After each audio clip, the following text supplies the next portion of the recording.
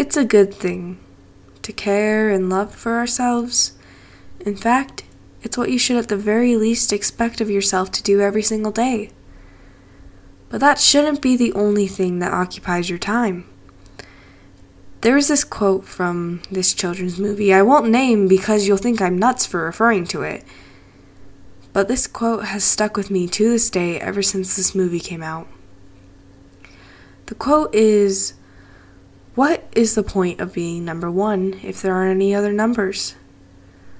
Now that right there is what I would like to talk about today. You are number one, but I am also number one. So to you, everyone is merely whatever number you rank them to be, and for me it's the same. Why is this important? Well, it's important because it can say a lot about your character based on where you rank the people in your life. There is no right or wrong, since you can live as you please.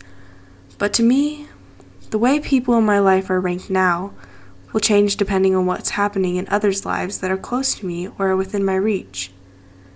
Sometimes I'm not even my own number one in the moment, but that's okay, just as long as it's not like that for an extremely extended amount of time. For you, of course, your priorities are different, so mine are different from yours. The definition of compassion, just according to Google's dictionary, is sympathetic pity and concern for the suffering and misfortunes of others. You may be thinking, that sounds awful, and I would hate for somebody to feel that way towards me. But the reality is, I believe we use the word pity in a negative light.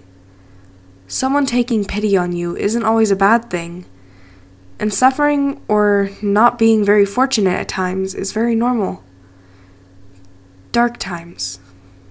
We feel lost, and with no one to be sympathetic towards us, we feel forgotten. People who care to check up on you are taking pity on you, not because they feel bad, but because they care about you. The golden rule taught to children in schools is treat others the way you want to be treated, which should be how it is to an extent. But the reality is to just treat others with kindness regardless of the reaction you receive in return. If someone responds negatively to you, just don't associate yourself with them. And if it goes to an extreme, tell someone about it and help to do something about it. Compassion is an important part of living to me because I will never know what everyone is going through, so I won't react to their negative behaviors in a negative way. I simply just bite my tongue and walk the other way. Later, ask them if they're okay, then I'll try again another time. This, to me, is more important than any hatred could ever be.